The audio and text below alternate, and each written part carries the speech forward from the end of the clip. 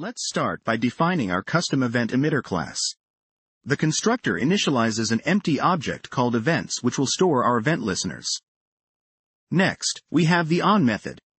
This method checks if the specified event already has listeners by checking the events object. If it does not exist, an empty array is created.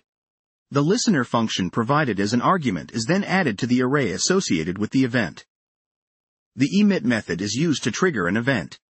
It retrieves the array of listeners for the given event and, if such an array exists, it iterates over the listeners, calling each one with the provided arguments. This is how events are propagated to their listeners. Lastly, we have the off method. This method allows the removal of specific event listeners. It filters the array of listeners associated with the event, removing the listener that needs to be unsubscribed. It achieves this by creating a new array without the listener that matches the function provided. Let's see an example of how to use our EventEmitter. We start by creating an instance of our EventEmitter class. Here we define a listener function called greet that logs a greeting message.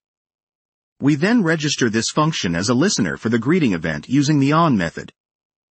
Using the emit method, we can now trigger the greeting event and pass Alice as an argument to our greet function. This will output hello, Alice, in the console. If we decide to stop listening to the greeting event for the greet function, we use the off method to remove it. After this call, emitting the greeting event will no longer invoke the greet function, as confirmed by no output on the second emit call.